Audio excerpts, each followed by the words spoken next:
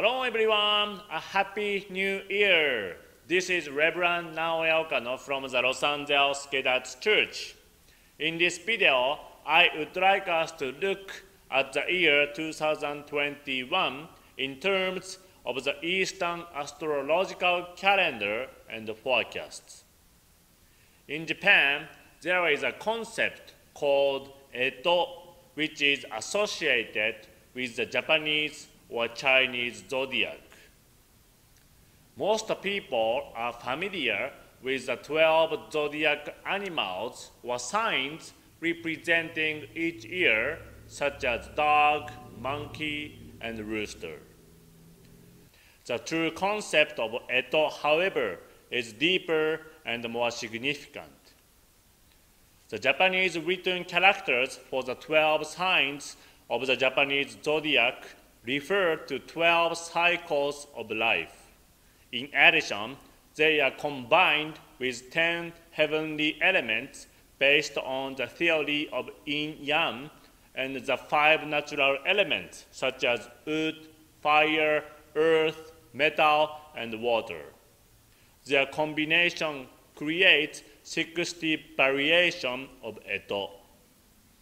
When Japanese turn 60 years of age, they celebrate by wearing red clothes and caps as if they were babies. That is because it is believed that after a 60-year life cycle, one is reborn into a new cycle. So what does this mean for the year 2021? This year's animal sign is the ox, and the heavenly element is called Kanoto. So we call this year Kanoto Ox. Let me explain its meaning by looking at the Japanese written characters or kanji. So this kanji character for Kanoto has a meaning of new, suggesting the time when new seeds begin sprouting. And this kanji character for ox is derived from the pictograph of an arm reaching for something, indicating to start, like a seed accumulating power to sprout in the spring. 2 years ago, when the animal sign was born, it suggested that a seed was created. And last year, the sign of the mouse indicated that a new life was germinated in the seed. So this year points to the seed sprouting, and next year it will indicate the growth of the seedling. So both Kanoto and ox mean that a new life is being created and starting to grow. When the meanings for both zodiac sign and heavenly element are aligned as they are this year, their influence is strengthened. In other words, this year has the potential to become a bold new era and time for reformation. Last year, the huge impact of COVID-19 forced us to change our daily lives. Many people throughout the world continue to suffer. We, as Gedatsu students, know that complaining about the situation doesn't help. Instead, we should think about what we can do to improve the situation and actively work for the sake of society. Just like this year's Japanese zodiac tells us, let's challenge new things and improve ourselves. I believe this will lead to our spiritual cultivation. As I said, the Japanese zodiac is a 60-year cycle. So if we look back 59 and 60 years ago to 1960 and 1961, we can compare those years to our current times. Major events in 1960 included the Great Chilean earthquake and the terrible famine in China, which resulted in the starvation of tens of millions of Chinese. In the US, John F. Kennedy won the presidential election against Richard Nixon, and their debates were held on TV for the first time.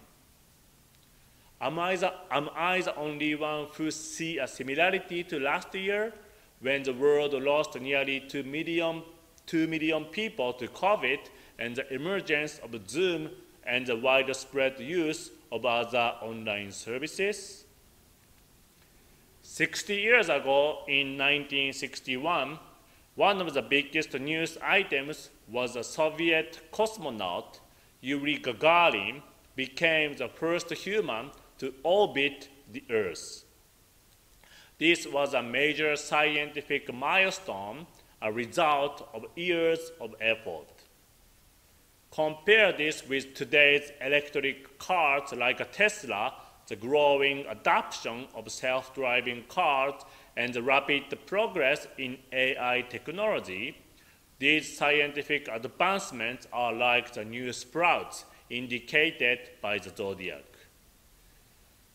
Gedatsu Kongo stated in his book, Shinko, at an age when the world is undergoing grave and critical changes, humans should awaken spiritually, or they will likely forfeit the opportunity forever. Now is the time to awaken spiritually, and to do so, practice both in your daily activities and religiously. In your daily life, try to do your best to fulfill your duty to society. For example, if you are a student, study hard and get along with your friends, siblings, and parents. If you work, do your best for the benefit of your employer. When you experience difficulties, self-reflect and improve the situation by changing your attitude or behavior. Accept everything as your lesson. Religiously, our duty is simple. We must live in accordance with the law of nature.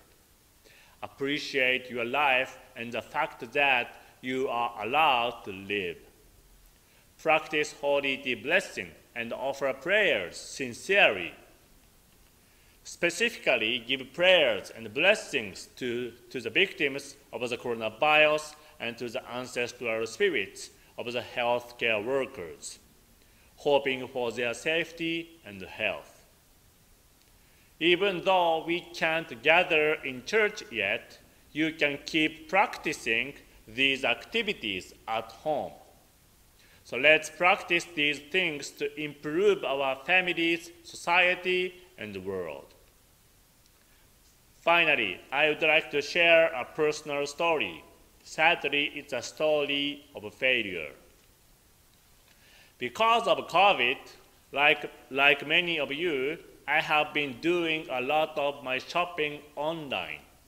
Recently, my son has really enjoyed playing with Lego blocks, and so I purchased a big Lego set for him. Even though the set was for ages 7 and above, and he is only 4 years old, I was amazed that he built the set by himself as instructed. I thought this was good for his brain, so I wanted to buy some more Legos. I found an ad on Facebook for a huge Lego sale. Oh my God, this was a great chance to buy, so I eagerly put 4 items in the shopping cart and proceeded to check out. As soon as I clicked the confirm button, however, I received a text from Citibank asking if I had made the transaction. The text message quoted the wrong price, so I rechecked the site, and sure enough, it was a scam.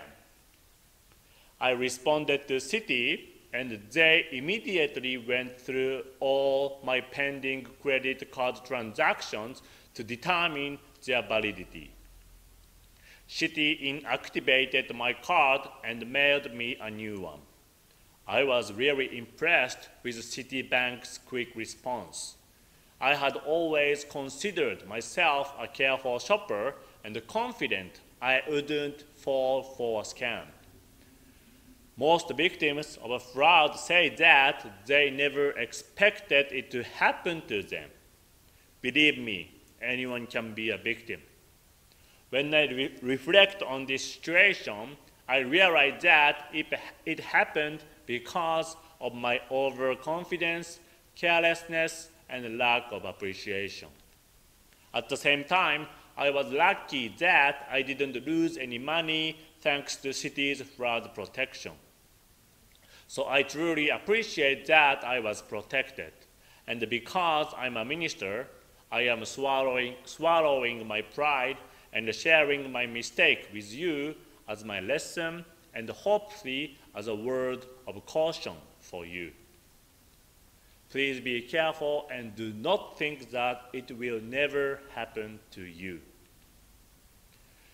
I would like to conclude my talk today by wishing that 2021 will be a great year full of love, joy, and kindness. Thank you very much. God bless you.